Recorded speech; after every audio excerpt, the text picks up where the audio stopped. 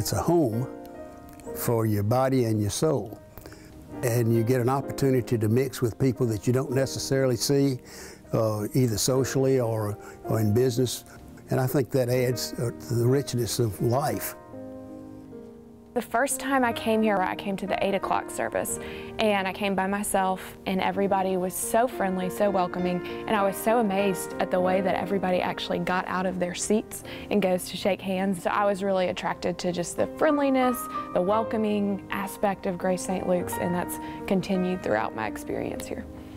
I would wish that everyone have the same experiences that I've had of people being so welcoming, friendly, and really making this a community that's been a great place for me to grow in my relationship with God and in the Episcopal Church. And I hope too that Grace St. Luke's can continue to reach more people in that way.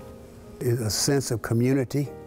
It's the glue that holds people together, and that's here and it's strong. It has good music, good preaching. It's a place to pray quietly. I would hope that Grace St. Luke's would just kind of keep on keeping on.